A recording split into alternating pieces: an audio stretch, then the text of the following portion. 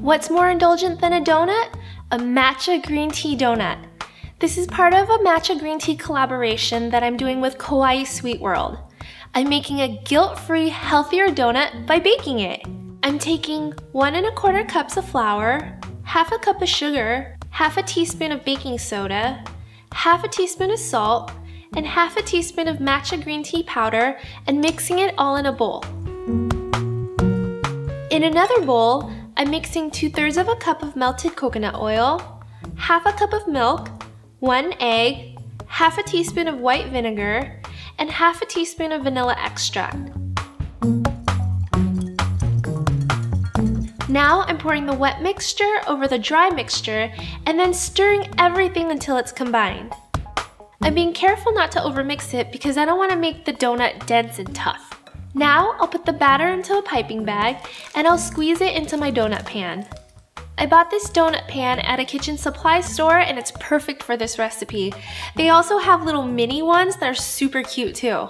I'll pipe each donut about 3/4 of the way full and bake it at 350 degrees for 10 to 12 minutes. Have you ever been to Fonuts in LA? It's one of my favorite places. Every time I'm down there, I make sure to pick up a few before I head back home to the Bay Area.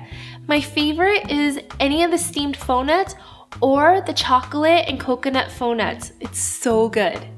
I'm gonna let it cool completely on a cooling rack while I work on the glaze. I'm mixing 1 1/2 cups of powdered sugar, 1 teaspoon of matcha green tea powder, and 2 to 3 tablespoons of hot water. I want this glaze to have a really thick consistency. If it's too thin, then I'll just add a little bit more powdered sugar.